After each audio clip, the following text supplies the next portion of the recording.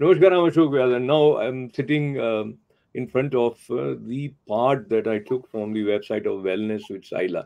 And I found it very exciting learning about the journey of Sahila ji, and especially she has a routine, or rather, she reads two books every week. How that happens, I became very, very interested in learning that, and that is also related to the knowledge of chakra and all that. So, let me first of all have the pleasure of welcoming Sahila ji. Sahila ji, namaste. Namaste, Ashokji. Thank you. Thank you once again for giving me this opportunity. Uh, So, books are one of my best friends, you can say. So, instead of binge watching on Netflix or going out to the bar, I enjoy reading books. I know it's a very nerdy concept, but I love books. And also, one more thing that is very useful today is the ones that we can download on the phone, and we have it as an app. So I forget the name of the app. Audible. Yeah. So now we can have books, really published, well known books are available on Audible, and you can listen to it even when you're cooking, when you're doing some that does not require much attention. here's a question: listening to a book and reading a book, what is the difference in terms of the comprehension or how much you get out of it? Yeah, I some of my favorite books, I always like to read it, because then I can, flip through the pages, I can do markings. So like that, the books written by Swami Vivekananda ji, books written by Swami Satyananda Saraswati ji, those are things that are very precious for me. And sometimes I would have listened in the Audible, and I'll go back and buy them just to keep them in my section of books, and they're very personal to me. They are like gems, hidden gems. So I like to, read through and mark it or put some tags to it, the important ones, and that is what helps me in writing my podcasts, in writing my future books. As you can see, I love writing, and because the only way that we can leave our mark in today's society is through our books, right? Because nobody is going to be here permanent, and if we can do something good for the future generation, that is through the books, right? And I'm not interested in making big huge saving or making a big 401k for myself. But this is what I feel is a contribution that everybody must try and do, so that the future generation can live pill free, disease free, and stress free. Okay, let me learn more about your reading habit in terms of how it flows in day-to-day life. When I say day-to-day life, meaning you have limited number of hours and you have n number of things waiting for you. So, do you earmark specific time for reading every day? Yeah, yeah, definitely. So early morning when I finish my sadhana, which is usually about daily yoga meditation, I have like 6 steps of sadhana that I teach my students. Daily yoga meditation, daily walk with nature or spend time with nature, daily make a list of things to do for that day, so that you're not lagging behind, because otherwise we are just running one after the other and we don't accomplish what we need to do. So daily make a list of things that you need to finish. Daily journal your thoughts. Very important. That always highlight that. So when you are listening to books, you want to journal what you learned in journaling. When I say journaling, yeah, today we don't have like book and paper, but what I do is I every day I shoot an email to myself. So it will have, like, my thoughts for the day, what I read in the books for that day, and what I want to learn in future, what books I want to read in future, all that. And daily be grateful to something or someone before going to bed. And daily follow the 15 rules of Sattvic diet. And that this is a little booklet that, again, it's available on my website. 15 rules of Sattvic diet. So this is the daily discipline or sadhana practice that I do, and this is what I teach for my clients and students who come to me. So in this also, So this is integrated with my practice of reading and writing, and it goes together. And so we don't consider it as a task. It is a sadhana, so it is a spiritual practice. So now you mentioned about sattvic diet. What is that? So sattvic diet is very important for understanding, especially in the US. People, they think that there is a myth that, oh, no onion, no garlic, it is sattvic. Then I can eat in McDonald's also. McDonald's also doesn't have onion and garlic, but that is not sattvic. Huh? So very simple rules that are applicable to the US population. That is what I have included in the 15 rules of sattvic diet. Say, for example, simple things. For lunch, when you have your lunch, people here, along with that lunch, invariably they end up drinking beer or iced tea or soda or ice water. Whenever you drink something so cold, then you are extinguishing the pitta or the digestive fire, right? So how is the food going to digest? So everything is getting not metabolized, it is getting converted to fat. So this is a simple rule which is culturally very common in America. Of course, it may not be still very common in India. There, maybe people still drink water. What simple, plain, normal room temperature water or slightly lukewarm water is what you should have before lunch and after lunch. But that is not what they do here. They keep adding Yeah, soda and all. Yeah, go ahead. yeah. I've heard from practicing yogis that right after food you should not be drinking water for at least half an hour or something. Uh, is that It uh, is. It is important. Yeah, that is also part of the sattvic diet. Why the yogis say that is, first of all, in between meals you should not drink. That again, people here are doing that mistake. They will be gulping soda. They will be gulping ice water or juice or something. Should not be done. And then again, immediately after eating, you don't want to gulp lot of water because it is washing out all the digestive juices and the food. So, because each organ as the food passes from the mouth to the esophagus to the stomach to the pancreas, each of these organ are producing certain amount of juices. In one day, our body is capable of producing 1,500 to 1,800 ml of digestive juice. And if we are washing it off immediately after eating, then it is not acting. It is not getting time to digest and break down and metabolize. So that is the reason the yogis, they say, don't immediately drink water after the food.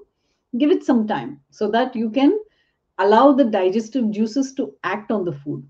So that is very important. So all these simple rules, if you follow by getting to the booklet which is on my website, and all the things that I am focusing here in this book is for the American population. Yeah, so this is the upcoming books where you're seeing. And the Sattvic Diet booklet is not in Amazon, but it is a small 30-page booklet. So I wanted to make it very easy and simple for people where they can just read through, and it's only 30 pages because some people don't want to read books. And the books that are published are like 90 to 100 pages and above, but this is very 30 to 35 page, that's all.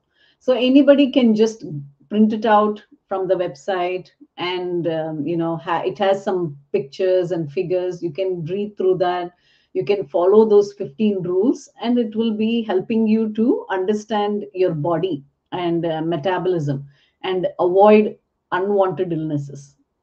so today? Focusing on the reading habit once again and Mhm. connecting it with, if at all there is a connection, with with the balance of chakra. So there are some people who can focus and consistently continue with one book and finish it, then take another one as you do.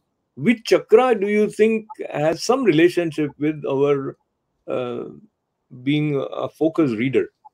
Yeah, focus comes mostly from the higher chakras. If you see here, Crown. the third chakra and throat chakra. Throat chakra is the expression, right? So that's why journaling the thoughts is very important. The more you write, the more you are telling to yourself, and the more you are able to express, and the more you are able to focus. Of course, meditation is very important to improve your focus. We all know that. In addition to that, the chakras specifically related to focus, expressing, writing, and understanding the thoughts comes from throat chakra, the fifth chakra and the sixth chakra. That is, those two chakras are very important. We should start always from the lower chakras. So I will say start from the fifth chakra, where you are first expressing, and then you go to focus and all that, which is higher chakras. So there are two sides, and somehow there is so much that one can learn from Dr. Sahila ji, from her journey as well as the way she is helping. I'll just restrict our conversation today to the question that relates to maybe tuning your chakras or bringing that balance again. Is that possible for everyone? How that happens? And generally, people say how many days it takes or how many months it takes, etc. All are in rush here. Yes, so you won't believe how often I get questioned the same thing. So it's a very logical question, and like modern medicine, it doesn't happen overnight. Everything in yoga needs sadhana, and that is what helps in unblocking the chakras. First of all, commitment to the practice. And when I say the practice, the sadhana in chakras includes not only yogasanas and pranayam, it also includes mudras, mantras, and overcoming certain emotions. For example, Muladhar, the primary emotion people have if they are blocked is fear, just fear. Okay, that is the main emotion they have if they are. So the anxiety, depression, social illnesses, we've seen gun shooters in America. So they all have fear that somebody is out to get them, you know so all the social illnesses, psychological illnesses are Muladhar related, meaning survival related uh, chakra. So, like this, every chakra has certain emotion that we need to identify. Another thing I do, which is all chakra students get to do, is take a simple quiz on my website. So, if you go there, you see behind you, there is something called chakra quiz. So, once you finished Mooladhar session with me, I will share the Mooladhar questions. It will have about 20 to 30 questions, yes or no. And based on that question, I will see the answers and I will give you whether a score, whether 0 to 1 is mild blockage, 6 to 11 is moderate blockage, 12 and above is severe blockage. And then based on that blockages, I will tell you exactly how much of sadhana you need to do, how many minutes every day you need to practice. So that's also a good guide of how to overcome these blockages. Of course, like I said initially, it's not going to happen overnight, but if you follow the directions that I'm telling you, you can comfortably understand when it is unblocked, and you will feel the relief, you will feel the changes. And a lot of students have felt the changes, and that's why they go and recommend this to their friends, to the universities, and other people, and they say, include this thing in your program. So that is how it works. So, to keep it brief, if you tell us your most favorite book, and do you read a book again and again also? There are some books. Yeah, there are some books. In fact, my favorite book, of course, number one is Bhagavad Gita. I always have it here. It's interesting how you asked it, and it is right in front of me. So the two most favorite books that I will show here. So you can see it is almost like torn because I read it so many times. Uh, So this is Swami Satyananda Saraswati ji's book. So it is a Completely. systematic course in the ancient tantric principles of yoga and kriya. So it Uh-huh. is about 1,000 pages. Very good book. And every time I read it, some new knowledge will pop up in my brain. And the second book that I highly recommend is, of course, Bhagavad Gita. So this is about 800 to 900 pages by Swami Prabhupada. You must have heard this Yes, writer. Hare Yeah, so he explains it very, verse by verse, and I interfer that, and I infer that, and I make my own little podcasts. So, adding my ideas and interpretations. So that is how I like to read books. So I don't like to just read books and close it and for the purpose of reading. I go back, I analyze it, I make my little journals, or I do a podcast or something like that. So that's how the more you practice, the more you teach, the more we learn also. So, Absolutely. So if I use the word enlightenment. I don't know exactly what it is, but I would, in my humble understanding, say people who do not block their energy and are willing to flow and offer the best that they have. And probably you will have something to do with chakras also. Their granthis are opened, and yes, uh, maybe kundalini has वो जागृत हो गई है वगैरह. So I see that somewhat parallel to that in you. And I, before this conversation, came to learn that how you were affected by the passing away of your father. You went into depression. You studied, and you work with psychiatrists also. And but I think in all that journey which you mentioned, and probably I'll request you to briefly share some outlines of that phase again. But I think what was most important was your willingness to not stay down and don't consider yourself as finished. So I think that spark of life leads to a sense of enlightened living. So now yes. over to you. There must be many people who reach to that orbit where they feel that nothing is working out, or maybe somebody didn't fulfill their expectations, etc., etc. So over to you, Sailaji, on this space. Yeah, yeah. So in today's world, no, there are so many different kinds of yoga we hear: yin yoga, hot yoga, this yoga, that yoga. But they are all derivatives of five kinds of yoga: karma yoga, the path of selfless action; jnana yoga, the path of self-realization; Raja Yoga, the path of liberation through the eight limbs, the one that Swami Vivekananda explains. Then there is Kundalini Yoga, which is the path of activation of spiritual energy. And then comes the Raja, Karma, Jnana, Kundalini, Spiritual. and yeah. Sorry. So, Yeah. yeah, the Raja Yoga. So, those are the five different paths, and everything else is a derivative of these things, right? Yeah. So, when we say yoga in America, everybody is thinking just stretching your hands and legs and you're done. But that is just a small part of the yoga. The entire tradition of yoga is so vast and huge, like an ocean. And when we talk about enlightenment, it can the last another one is bhakti yoga, very important. That is what Sri Krishna talks about in the Bhagavad Gita. So all these forms of yoga are leading us to liberation, mukti, right? And but the paths are different, right? Bhakti is taking us through devotion, karma is taking us to selfless action, jnana is taking us through self realization, and Raja Yoga through learning the eight limbs of yoga, the yamas, niyamas, asana, pranayama, dhyana, dharana, pratyahara, samadhi. So ultimate is samadhi. And then Kundalini Yoga by activation of the spiritual energy that is dormant. So ultimately, all the paths are leading to enlightenment.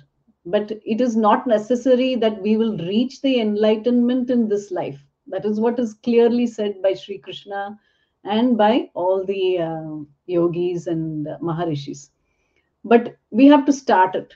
We have to initiate that at some point in life. Otherwise, we will be caught up in the cycle of birth and death, and we will be going through suffering because of what we call ignorance. So it is important for people to recognize this, that they have to enter the path of liberation and enter the path of enlightenment at some point, either this life or next life, maybe 100 lives later. And all this is carried over as part of karmic memory and genetic memory. That's why we see a lot of young yogis, suddenly they get enlightened. How it happens? Like Sadhguruji, he said in his early 20s, he got enlightened. He did not have a guru, he did not go to yoga school. So when we talk about these enlightenments, it is called awakening also. It is said awakening. So these things happen spontaneously because they have done lot of sadhana in one of their previous lives, which Yeah, I comes into think fruition. so. So one of you who is enlightened, if he or she is listening, maybe it may happen in this, this life also, based on Yes, what has yes, happened already in your previous life. So, yes, but let me bring it back to the reference that I wanted you to sort of open up.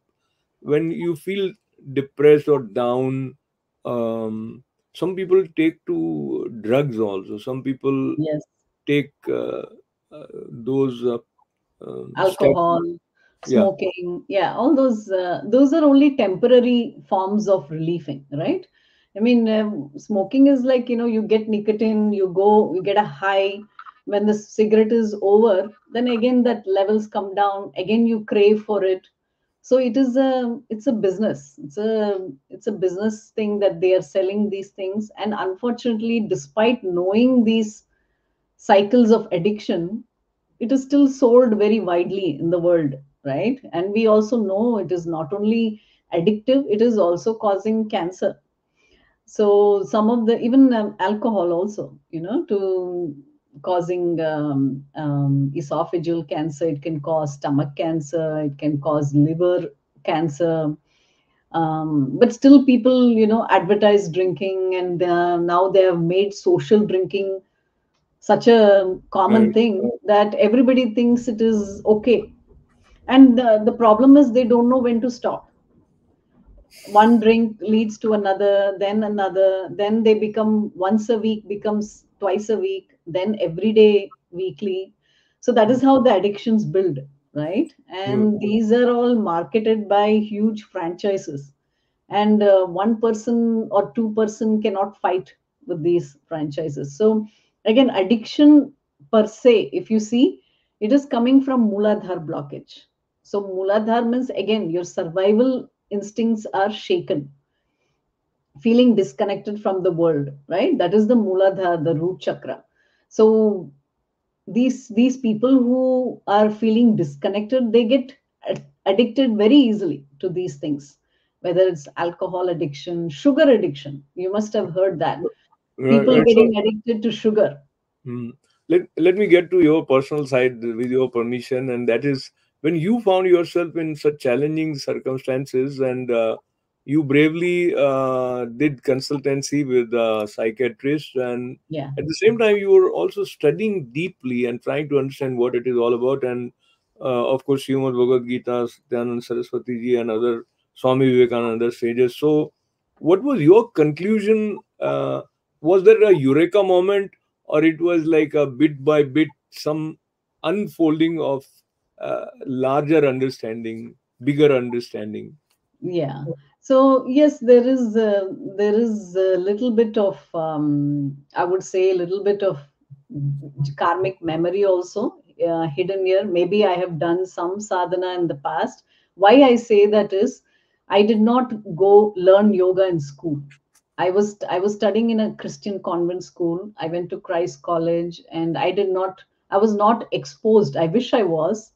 That is one of my goal, to have yoga being exposed right from childhood for all the kids. Then we will not see depression, we will not see obesity, we will not see PCOD. But unfortunately, we are not doing that. What we are teaching in schools and colleges is how to make a career, but how to lead a life, how to live in peace, we are not taught. That is how I was also, right? I wanted to become the doctor. I wanted to travel to America. I wanted to accomplish many things. And then when you have this sudden fall down in your life, and you're, depressed. And I was diagnosed with bipolar, not an ordinary depression. So there are periods of mania and periods of feeling very low. So I realized that myself. And then when I sought help, it was very difficult, because I had to be managed with multiple medicines. And one of the things that I'm going to share in my memoir, If Thoughts Can Cure, it's the book's name is If Thoughts Can Cure, which is going to come up, I don't know when, is that I had a very deep relationship with my father.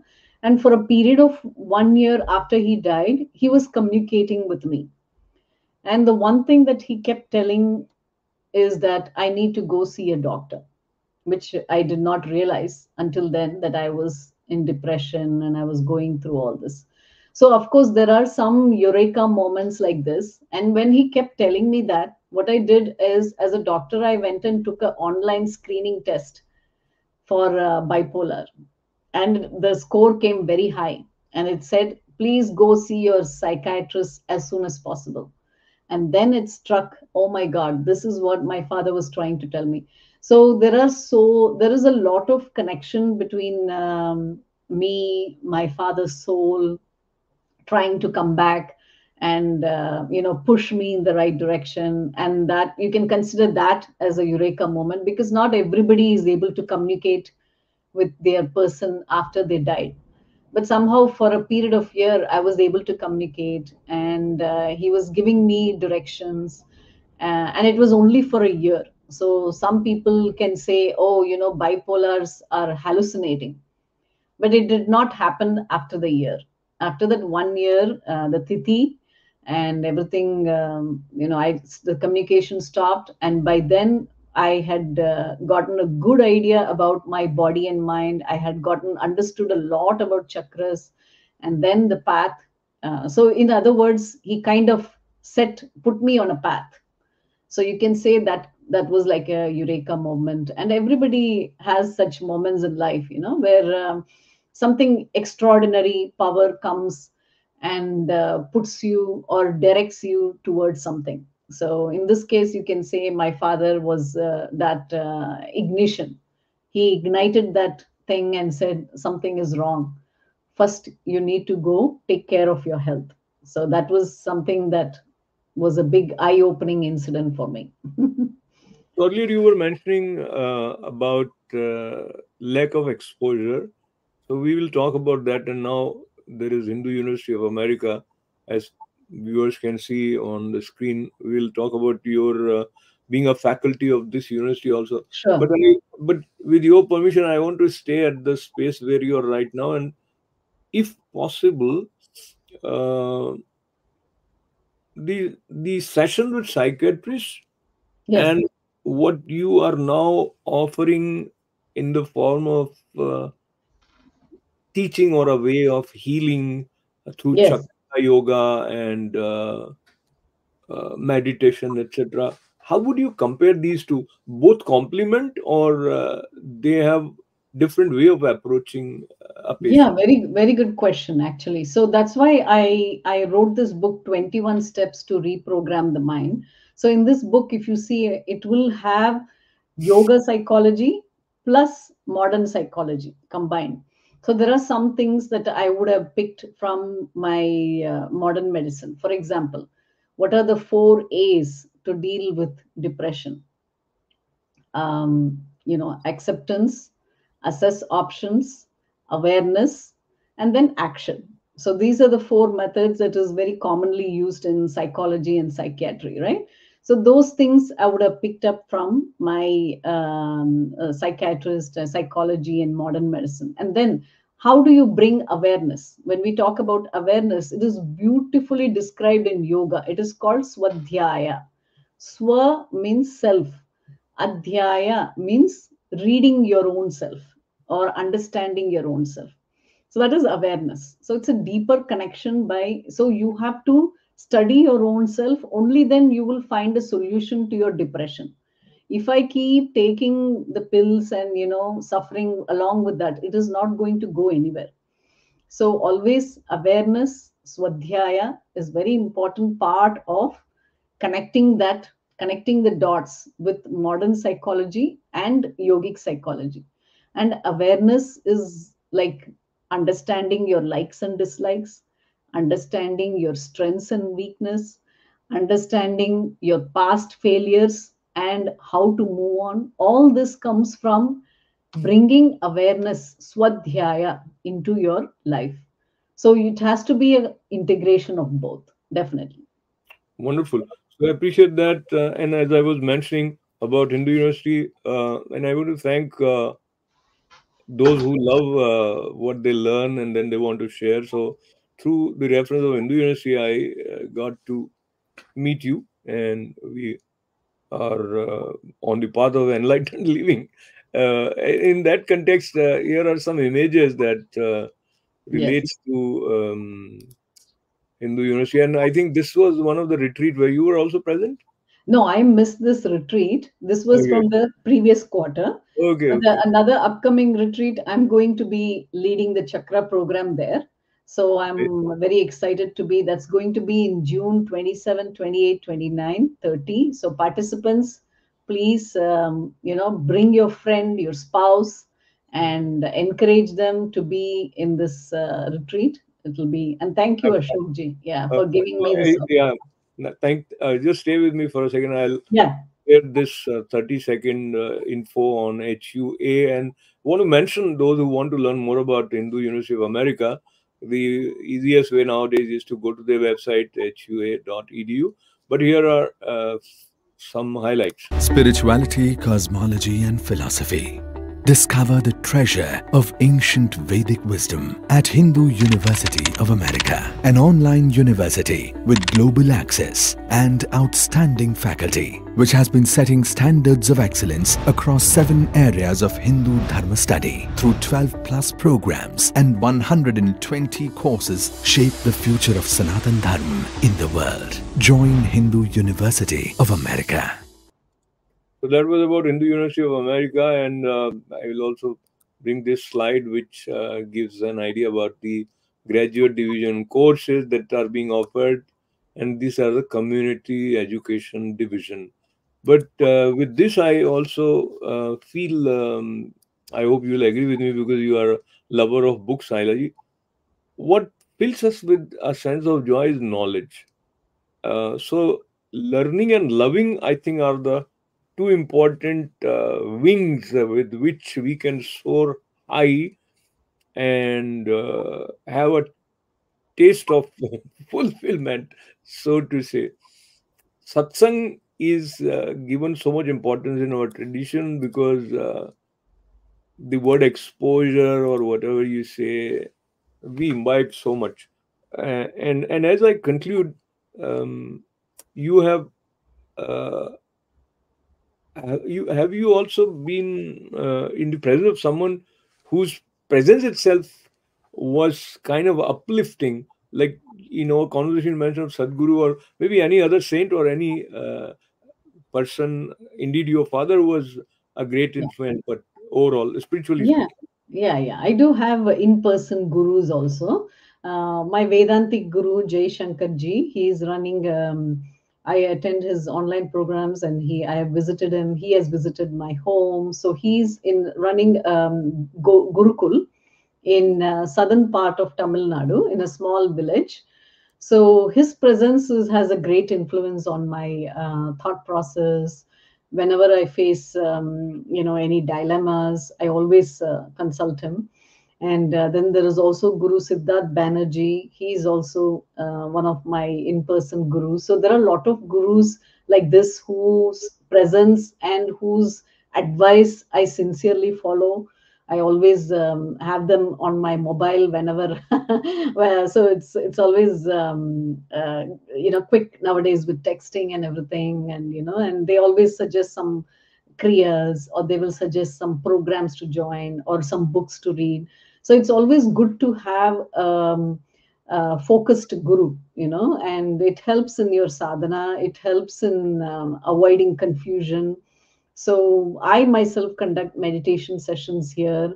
And you mentioned satsang. Satsang is also a type of yajna. So I wrote a small blog for Hindu University of America on yajna. I'm big. I love writing. So yajna is not just about sitting around the fire. Satsang is yajna, and yajna, the actual meaning is bringing things together. So satsang is a yajna. When you're doing a puja, a ritual, you're bringing the elements together, right? By doing arati, the fire element, you're doing titha, the water element, you're igniting the kumkum, you're putting kumkum, that's igniting the agna, the space element. Then you're ringing the bell, that is the vibration element. So every element that you bring together is a yajna. In satsang also, you're bringing people together. When you're bringing people together, their voices come together, their thoughts come together, and their devotions come together. So it is a yajna. And the I always say, even planet Earth is in yajna. It's such a beautiful concept. Mother Earth is always in bringing people together, right? And if she decides to disappear, then we all are gone. So she brings the water, she keeps the air element, the food element, and everything. She provides all of us everything, and there is so much out there. And so planet Earth is in yagna. Our body is a yagna, keeping things together, right? So everything, when it is in yagna, when it is co cohabiting with each other and living in harmony with each other, then that becomes a beautiful life. And that is what is a concept that we learn in yagna. So satsang is a type of yagna. So thank you Beautiful, for beautiful. bringing it up. So, Dr. Sahila ji, there are so many rays, or rather branches of knowledge, and each one has its own interest. And I appreciate you generously sharing the wealth of knowledge. And we hope to continue with these kind of sessions Yes. where our level of consciousness is uplifted, and the Yeah. satsang definitely is very, very important. So, Yes. offering Thank you. my Thank you so much. Yeah. Thank you for Hindu University of America. Thank you for Ashok ji for highlighting the importance and giving us an opportunity to talk about our passion so people get enlightened and also take use of these programs. Yeah, so I'll also mention the name of this YouTube channel Haramba comes from the inspiration of Lord Ganesh ji. So I was reading once Kalyan's special Ank on Ganapati. Then I thought, so this came, and then I was keeping it aside, but it was coming again and again. So then that's how it started. So basically, Definitely. And Ganapati is my Ishta Devta. So I Arey have Vaah. I have a tattoo of Ganesh ji on my body. He is my Ishta Devta. So definitely there is a connection. Thank you so much. We'll conclude with two mantras. So one is Vakratund Mahakaya, Suryakoti Samaprabha, Nirvignam Kurume Deva, Sarva Karyeshu Sarvada. So Sarvada. this is typically the first with which we should have started, We but should have started. Yeah. Ganesh ji will forgive us. And now we conclude with Purnamada. Om Om Purnamada, Purnamidam, Purnamadam Purnamidam Purnamidam, Purnat Purnamudachyate Purnasya Purnasya Purnamadaya Purnamada Purnameva Sarvevam Vashishyate. Upashishyate. Yeah. Om Shanti Shanti. Om Shanti Shanti. Thank you.